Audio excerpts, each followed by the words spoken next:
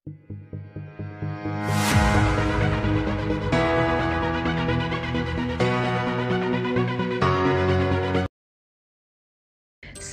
to our channel by clicking the subscribe button.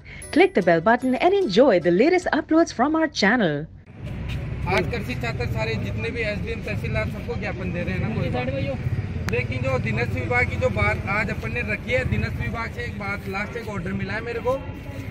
अधीनस्थ विभाग के डायरेक्टर और यहाँ के कर्मचारियों ने एक बात बोली कि कल अगर 10 बजे से पहले राजस्थान के जितने भी छात्र अगर इस अधीनस्थ विभाग में यहाँ पहुँचते हैं अपने मुद्दे को लेकर, है ना, तो इस मुद्दे पे ये जो कृषि पर्यवेक्षक भर्ती जो परीक्षा है ना, ये 100% 100% रद्द होगी।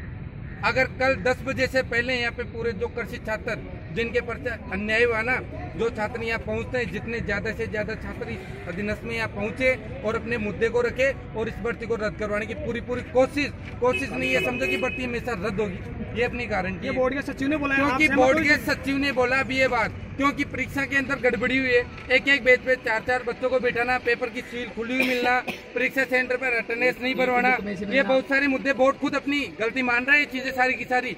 तो इस चीज से मैं बच्चों को कहना चाहता हूँ, सभी मेरे राजस्थान के सारे साथियों को, कि इस बोर्ड में ज्यादा से ज्यादा कल आप पहुंचे और इस मुद्दे को एक लंबे